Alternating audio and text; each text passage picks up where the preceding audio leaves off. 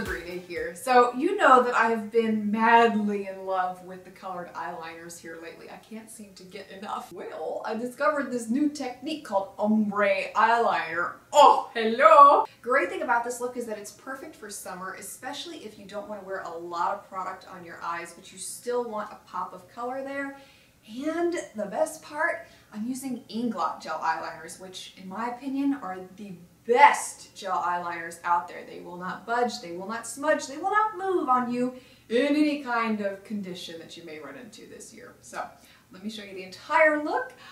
You're gonna love it! To start this look, I'm first applying a base color, and this gives me a smooth slate to work from. I'm using a shade that matches my skin tone. This is Max Blanc Type. First Inglot Gel Eyeliner is number 86. This is a deep, dark, gorgeous green, and I'm applying this in a winged shape on the outer half of the upper lash line. For the duration of this video, I am using the winged eyeliner brush from Sigma. This is their number E06. It is quite possibly the best I have ever found for creating that winged look very easily, and it's also one of the best brushes I've ever used for applying gel eyeliner in general. I am applying these lines rather thickly simply because this is the focus of the look and I really want it to stand out. Then I'm taking number 85. This is a bright neon green. Oh, such a pretty color. I'm applying this on the inner half of the upper lash line.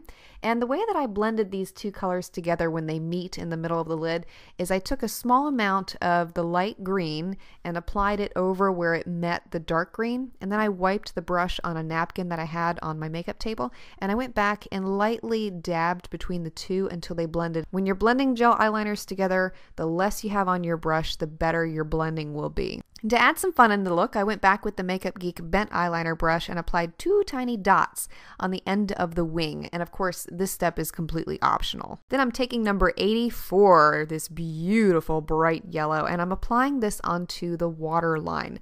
If you have been looking for a product to use on the waterline that is not going to run or smudge at all throughout the day, the Inglot Gel Eyeliners are perfect, especially if you wear contact lenses. They won't budge a bit.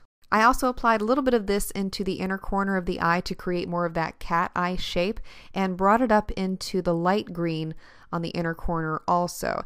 And I blended those two colors together the same way that I had blended the light green into the dark green, applied a little bit of yellow there, went back, wiped the brush, and then blended them together until they melted into one another. For this look, I also wanted to connect the outer wing to the lower lash line, so I went back with more of that dark green gel eyeliner and lined the entire length of the lower lash line, and doing this also makes that yellow on the waterline pop even more. This look is really bright on its own, but I did want subtle definition in my crease to bring my eyes more forward.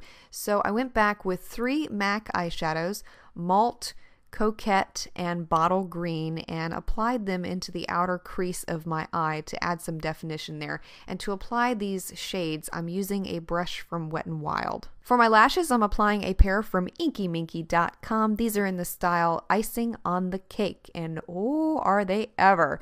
I'm also applying a black mascara onto my lower lashes. This is one that I have really been loving. It's the Makeup Forever Smokey Extravagant one. And to save on time, I'm skipping straight to the blush. If you would like to know what I used on my face, I will have everything listed for you below.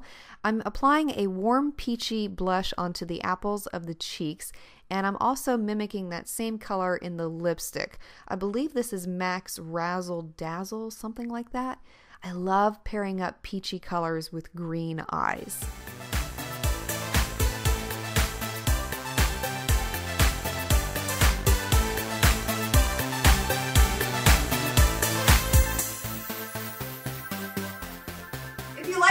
Please give it a big thumbs up and don't forget to subscribe for more videos like this from yours truly. Thank you so much for watching. I'll see you next time.